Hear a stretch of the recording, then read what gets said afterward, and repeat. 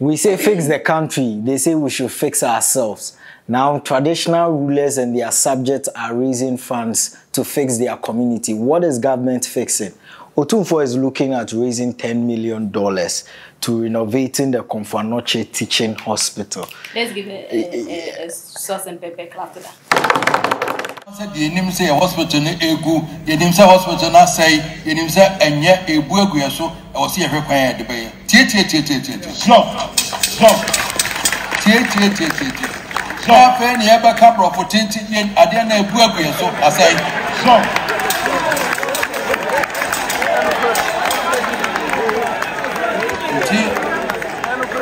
From here, I don't think I make it. So, and you ma a grateful mapa and branch any again. So, young was here and to 1 years. So, and not in a friend. So, and Menana or Fanny will be a or him a board for in our principle. Sikanoni here, woman would nip a year. So cement I got we have got to Oma for Nipanina. So that's the care and then each year was here 50 years in year. So and now woman me see the back of magic, woman me 100 cities magic, a china massa magic. So yeah, dear boom, now yes, I have a guy. So as my dad say, no, mommy and yam renia, yeah. Mutakadaban never says sit down with you. So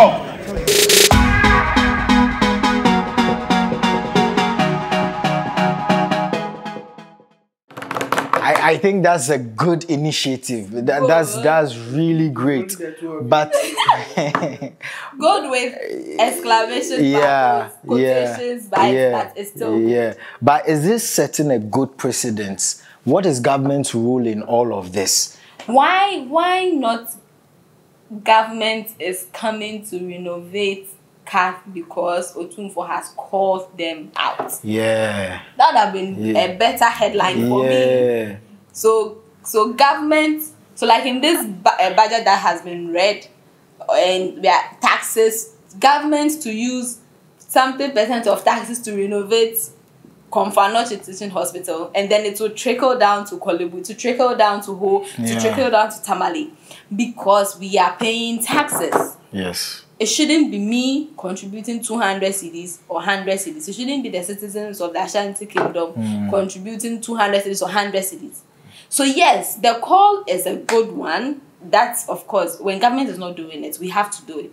But I would have preferred if it was the other way, where government, Otumfuo has called them out and they are going to fix it. Yes, I agree with you totally to a large extent. I believe that the people like Otumfuo really have a larger voice. Their voices are louder than me and you sitting here. So if the powers that be who are supposed to make these things happening are not happening, you should call them out. I believe you should call them out and not say that let's leave MPP, NDC out because in the end, the taxes are going to them.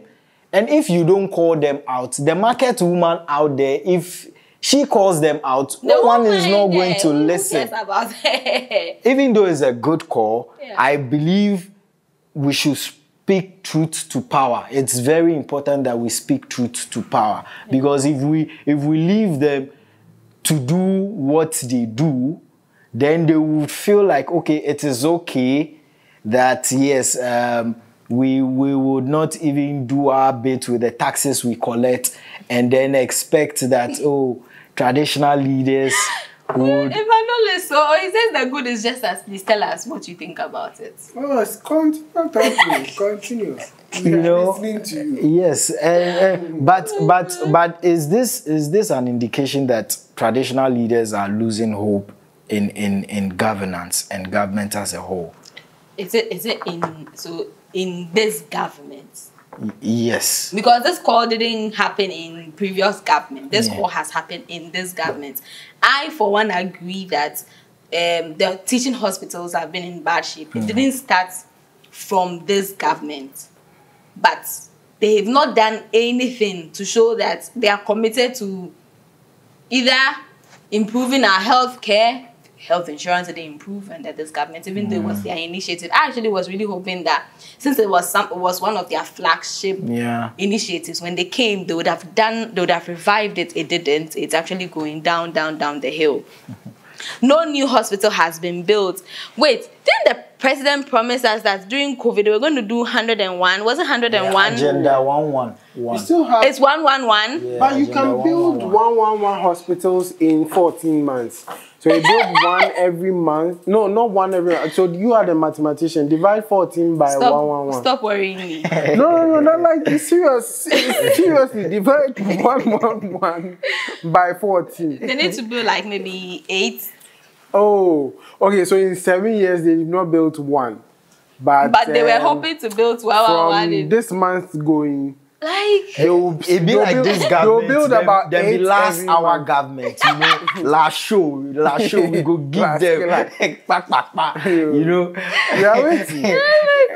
No, but like that, what I'm saying is, so they've not shown any commitment to the health sector for us to say there is hope.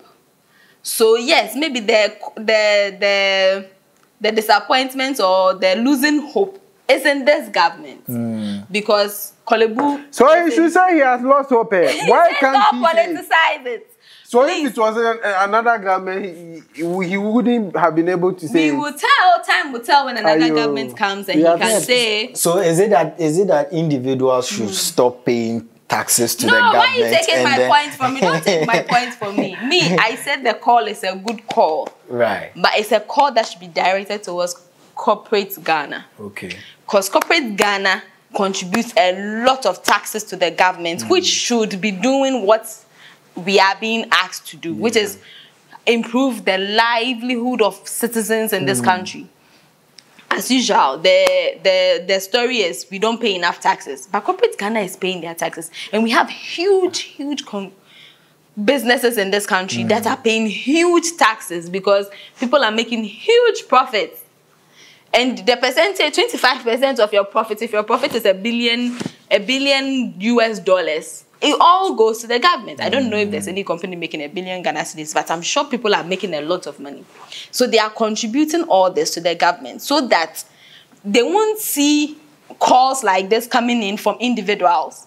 Right. But it's not being done. So corporate Ghana, if you are listening, please go and donate $1 million, $10 million. Donate. Let's renovate Komfo Anokye Teaching Hospital. When we are done, Ghana chief, he should come and make a call. Seriously, we will build Ghana ourselves. If we leave it to the government, we won't build Ghana. When we are done, we will move to Kolebu. The Ghana chiefs also make a call. Let's renovate Kolebu. When we are done, we'll go to Tambale Teaching Hospital. When we are done, we'll go to Ho. Let's do it ourselves. Because if we keep giving the money to the government, it's not being done. We are not, like, accountability in a way. It's not there. Can the traditional leaders and government work hand in hand for a holistic development as a nation? Where we have traditional leaders using their influence, government also using the power that they have. And the resources they have. Add it. And together, can this be a bigger or greater force than leaders or chiefs and kings asking their subjects to contribute to development? So I keep saying that. We don't know what has happened in the back end. Probably this call has gone to the government. And it's not being done. And we know, seriously, all the teaching hospitals have been crying, maintain us, maintain us, maintain us. We don't have enough machines. People are dying. We don't have everything. Do you know that this country, NICU, it is individuals that have resourced the ICU for children. Yeah. Individuals. Cancer, it is individuals. Corporate Ghana. Kidney, corporate Ghana, individual. So the taxes na you turn and into a That's a question. Sikano wehe. Is the question. Sikano wehe. I'm tired of this conversation. But what do you think of this collaboration? Which collaboration? Traditional leaders and government. Traditional leaders have their role. The opinion leaders, they are custodians of culture and tradition. They should do that. if there's anything traditional leaders can do to help, is one, ensuring that government is on its toes, ensuring that citizens do what they are supposed to do as their responsibility, which is to pay taxes, which is to abide by the rules and the rules and the laws of the country. If they want to solicit for funds, it should be towards social stuff, social interventions, like when the disaster happened in the Volta region, the chiefs galvanized. If you have this, come and help, because that's an emergency. Certain individuals who have certain chronic diseases, like we normally do, we raise funds for those. We raise funds for charity. That's what you do, not the core mandate or the core issue of development. That is the responsibility of government. So if government is checking the responsibility year on year, the solution is not to throw your hands up in the air in despair and say, you know what, citizens, bring the little that you have earned after that has remained for your upkeep and the upkeep of your family after you've paid your direct and indirect taxes, to come and do what government is supposed to use your taxes to do. You see, I know someone will be sitting there and the person who passed the comments that we've passed the past 3 decades. That said, oh, you know, we are a struggling nation, so, you know, government can't do it all. So we have to do some. When can government do what government is supposed to do? And never there. When? Why are we a struggling country? Let's start the question from there. Why? You know, last time we were here, we're talking about countries have built their nations in 3 decades. We have had democracy, democratically elected governance for 3 decades. This Fourth Republic we are still saying we are a struggling nation. Let's accept. But now, let's ask why. Yeah. Let's ask why. Come and do the math for me and say, you know, this is the health budget. Out of all the budget, this is what you are paying in taxes. This is what the plenty loans we have collected in addition to the revenue we generate internally. The reason why we have the debt restructuring in the first place. We have apportioned it to all the needs. And when we go to Komfo Anokye, money no day. So please, you come and help us with 50 Ghana. Yeah. Then we understand. Yeah. But if that hasn't been done, we can't use the figment of our imagination to keep imagining that we are a struggling country. We are not saying that go and build a hospital in Seshi Bekwaye. We are not saying that go and build a polyclinic for some village somewhere. We are saying the one that when the clinics and when the citizens have tried to sort themselves out in their locality and it's complicated, where they come to and feel the effect of the state. You are saying people should contribute 200 Ghana cedis to fix that one. He didn't say they should contribute 200. He says that when he said yes.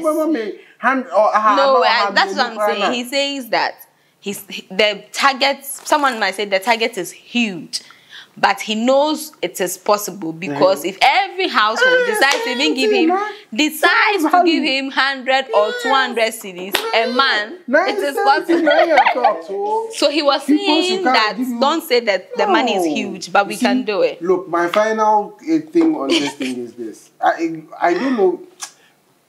Otumfuo, you have influence. That's why I said it. Some people are disputing whether he's a paramount chief, whether he's a king, whether he's the king of Bunus or not, or One thing is incontrovertible, and which is that he has influence. The point is this: when you are going to drive, like use that influence to drive a certain change, it has to pile on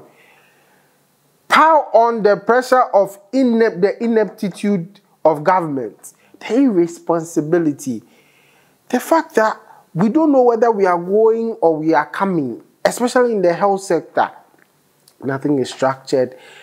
There's like infrastructure gap, Kolebu is collapsing, it's a death trap. Komfo Anokye is deplorable. There's La General Hospital has been demolished, and then for 5 years, nothing has been done.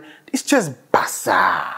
And that is what you fix. That is what you use your influence to fix. Not going to say that after someone has paid their taxes, they should go and bring... Where do you think that... So, what are we saying? That after people pay their taxes, they still have disposable income sitting down in this harsh economy of inflation of 50% exchange rate of these levels, that people still have money just sitting there waiting for government duty. Come and use it for government duty. Oh! So let's not make blanket statements. We say, oh, you know, it's a struggling country, so, you know, everybody must help. Well, no problem. I think his call for... Nobody should come and call on government for anything. The road in your neighborhood, that has not been done. Everybody should contribute 100 Ghana. When we finish, when Doomsaw starts, everybody contribute 100 Ghana cedis. Let's fix it. When schools...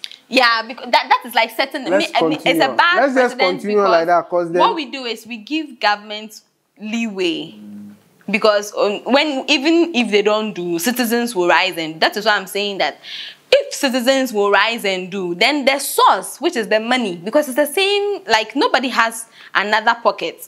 It's the same pockets that we have. So if corporate Ghana is going to do this, then they might as well reduce their taxes that they would have paid to government and like, do you get it? Yeah. And redo it. And then by the time you see, we are building Ghana with or without a government. Yeah. Because if we keep giving them the money and the basket is draining, it will keep draining. But if it is focused, it's focused. And that is the reason why the City FM drive for the relief, for the dam spilling in the Volta region and the greater, like the regions, is like massive. Why? Because people know that there is our biggest problem in this country is accountability. Right. I know that when I give my money to City FM or City TV, they would definitely be accountable for it. So you will give it to Nadmo? Why will I give it to Nadmo?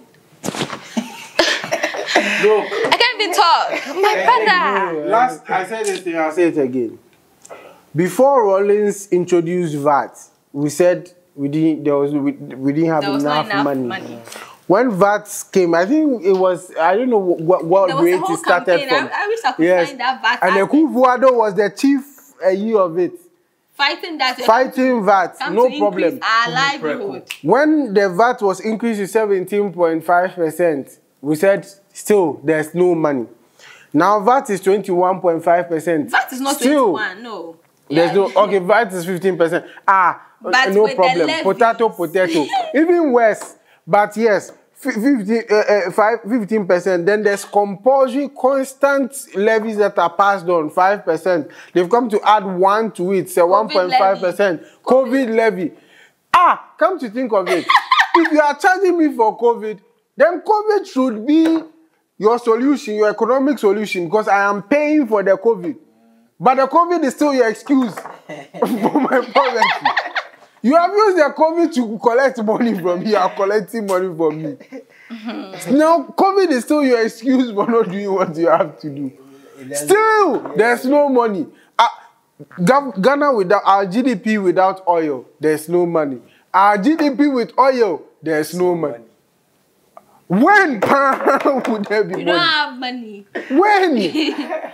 When? We don't have money. Yeah. But yet, it is the amount of money that ministers have in their homes that is increasing per the increasing rate of VAT. Not our lot. Oh my God. Yeah. It is well. It is well. It is well. This is still. This is still sauce and pepper. I believe the call by it's more pepper than sauce. Is a good one, but shouldn't be the norm. And also, let's speak truth to power. Don't forget to subscribe to our channel. Until then, we're out.